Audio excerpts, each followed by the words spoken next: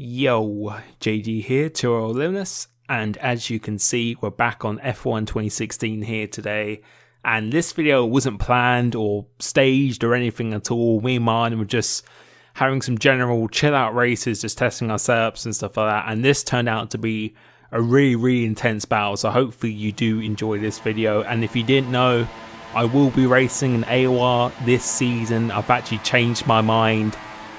And the reason for that is because I just love racing so much. I'm a really competitive person and the game is playable.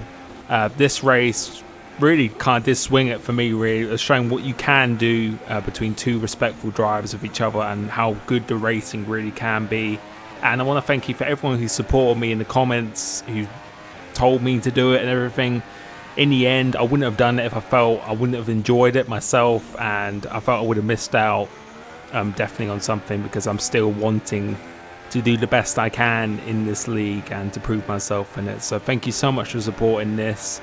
This video here is a really good battle, really intense, showing you what is capable of actually happening, and we respect each other with the handling model really leaning towards drivers not making contact, which is a great thing, but it shows you can still have very close wheel-to-wheel action without the consequences of being blown up or anything like that. So hopefully you enjoyed this video.